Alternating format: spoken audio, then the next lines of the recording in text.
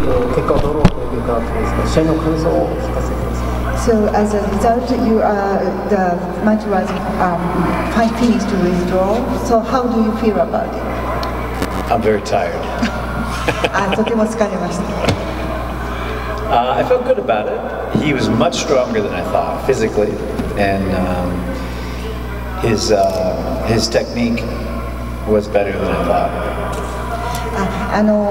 肉体的に、非常に良かったんじゃないかと。それで、すみません、すみません、思っていたよりも桜庭選手の状態が非常に良かったということです。実際に桜庭さんと肌を合わせてどんな印象というか感想を聞かせてください。So after fighting with Sakuraba, how do you feel about with tackling and with him? Well, I would still like to challenge myself and have more grappling with him. もっと自分自身チャレンジをしていたかったと思いますし、もっとグラップリングをしていきたかったと思います。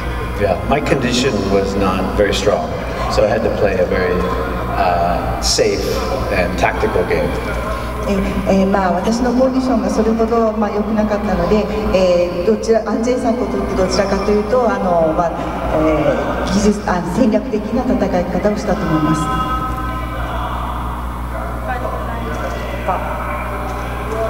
よろしいですか？以上となります。